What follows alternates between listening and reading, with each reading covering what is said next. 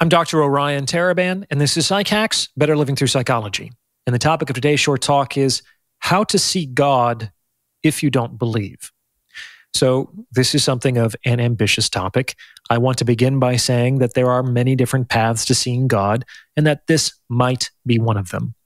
Now, this talk is explicitly directed towards those folks who are agnostic or atheistic. My understanding of these folks is that they look around and they don't see any proof that God exists. And consequently, they find it very difficult to believe in something that they can't see or experience themselves. And it's like, fair enough. Without an experiential relationship or without any empirical evidence, God really does seem like a fairy tale. Like it's a make-believe idea that, I don't know, comforts deluded people who may not have the strength to confront reality on their own terms. Possibly. But today, I'm going to help these folks approach the idea of God. And I'm going to do this by taking a roundabout route. We're going to leave the issue of whether God exists to the side for now and spend some time on a seemingly completely unrelated topic, namely the issue of whether you exist. And I don't mean you, the man or woman that other people can plainly see. I mean you, the self that you experience yourself to be.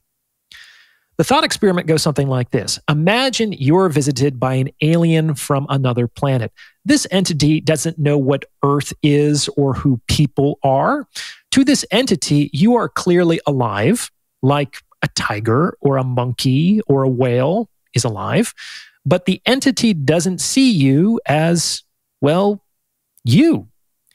How would you prove to this entity that the self that you experience yourself to be exists? As we'll see, it's actually going to be pretty difficult. And to play out this thought experiment, I'll play the part of the entity. You might be dismissive at first, like, what are you talking about, Orion? I'm right here in front of you. You can plainly see me. Of course I exist. And I, the entity, might counter, well, I see a human animal, an organic organism comprised of tissues and cells, but I don't see a self anywhere. In which part of you is your self located? When I look at your organs, I see only tissues. When I look at your tissues, I see only cells. When I look at your cells, I see only molecules. When I observe your processes, I see only chemical reactions and electric impulses. When I scan you with X-rays and high-frequency magnets and electrodes, I see nothing that I can identify as a self in any part of your physical substrate or in any process contained therein. And you might argue something like, well, what about my DNA sequence? Huh? That's uniquely me. And I would counter, yes, that is unique, but your DNA is not you in any meaningful sense of that word. Like, can your DNA tell me that you love true crime documentaries, or that you have unresolved feelings for your ex, or that you cry more when you're happy than when you're sad? You don't even know what your DNA sequence is. And you certainly don't relate to yourself like an inanimate string of amino acids. And then you might say something like, well, I'm talking to you right now. La, la, la, la, la, la, la. I'm clearly making purposeful communication. Who else could be doing that if not me? And I might counter, well, you are clearly making sounds, but I'm from another planet. This sounds like the clicking of dolphins or the chirping of birds to me. Your communication could just be the instinctual response to stimuli. Birds chirp because they're birds, after all, not because there is a little bird self inside them that loves to sing. And then you might say, well, come on, look, I have an ID. I've got a birth certificate. I've got a social security number. You can see it right here. That's my name. Other people clearly see that I exist. What's wrong with you? But I would argue that those are all scriptural arguments written by people who already believe that you existed. They are hardly trustworthy sources because they already see you as a self for some reason, and that's what motivated them to issue those documents. And this can go on and on.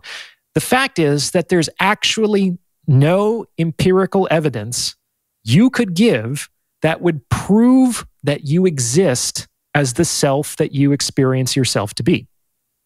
And that's what makes this argument so frustrating. Like, we would be appalled and horrified if someone denied our selfhood. But the fact of the matter is that I can't see yourself. I can't feel yourself, and I can't experience yourself.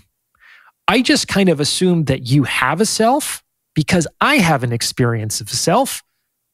But of course, a non-human entity might not have a human experience of a self, and so may not assume that one exists in us.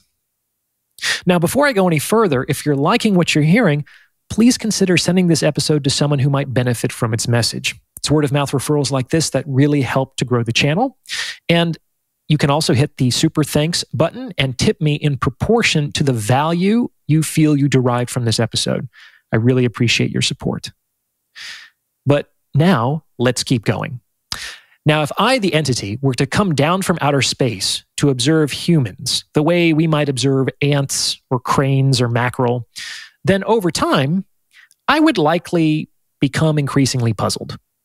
And that's because I would begin to notice that despite being nearly genetically identical, despite being, in many respects, phenotypically indistinguishable, certain individual humans behaved in meaningfully different ways. And if I were to observe these individual humans over time, then certain patterns to that behavior would start to emerge. And it would probably be very difficult to explain these patterns. Like, that's odd. This individual human likes to walk alone by the water. But this individual human likes to spend time in crowded places with loud modulated sound frequencies. And this individual human spends hours staring at thin strips of processed pulp covered in lines of dried ink. And if I open them up or run them through a scan or examine their genetic sequences, I wouldn't find anything that would reliably predict or explain those patterns of behavior. It would just seem kind of random and mysterious. However, if I were to posit the existence of an abstraction, like, say, personality, that I could not directly observe, but if I were to assume its existence would explain my observations, then suddenly all that chaos and randomness would snap into order.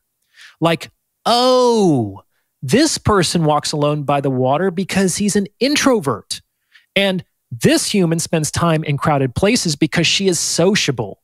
And this person stares at ink because he's an intellectual. Everything starts to make sense.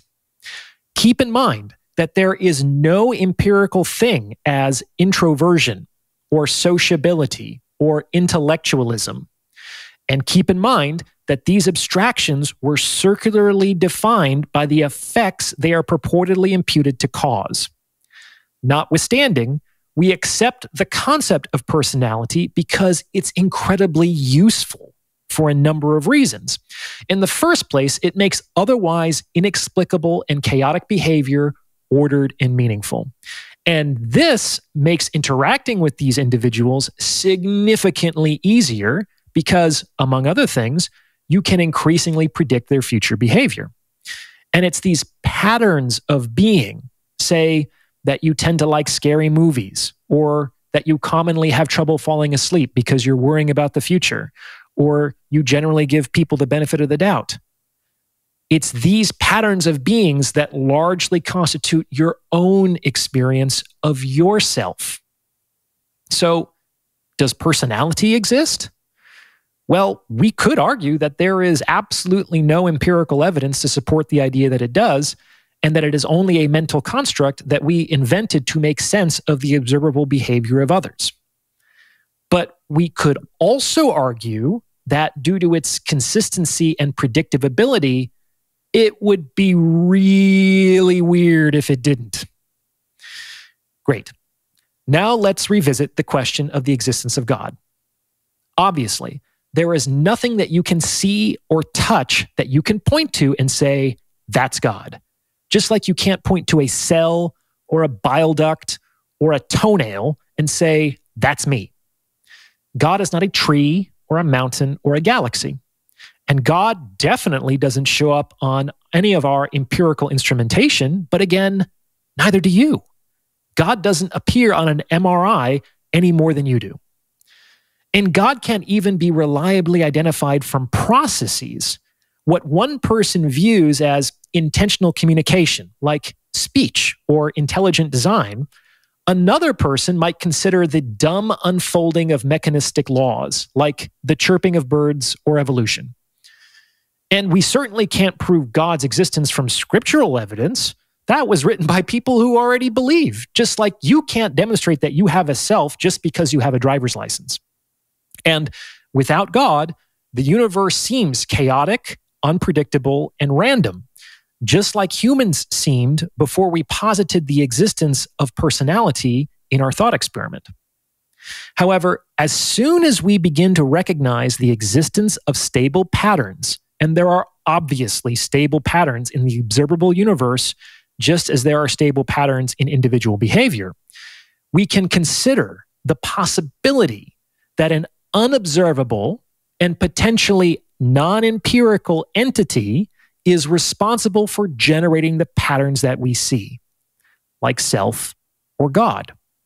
And we can also conclude that on the balance of probability, it is far more plausible that the assumed self exists than doesn't exist due to its consistent predictive power. Like, without the concept of I, explaining why anyone did anything would be a futile and frustrating exercise. These concepts bring order to an otherwise chaotic profusion of phenomenon, and they allow us to interact with other people and the universe in meaningful ways. Now, is God these patterns, or even the sum total of these patterns in the observable universe? No, because there's no pattern that can contain the pattern maker. Just like the sum total of all your personality components is not you, the sum total of, say, all the laws of physics is not God.